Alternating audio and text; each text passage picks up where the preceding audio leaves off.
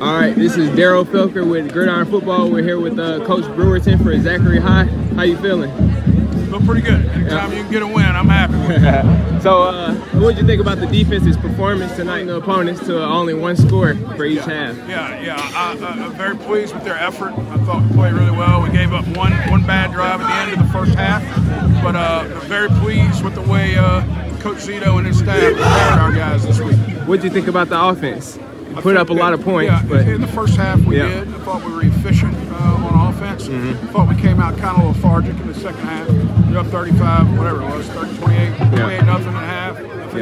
Yep, they scored right before half. I thought we were a little lethargic on offense in the second half, but that's coming along. I mean, we're a lot of new people out there, man, and we're trying to gel as much as we can. Okay, I got you. All right, so if anybody wants to catch a Zachary game this year, what are 2 games that you have circled on the calendar for this year?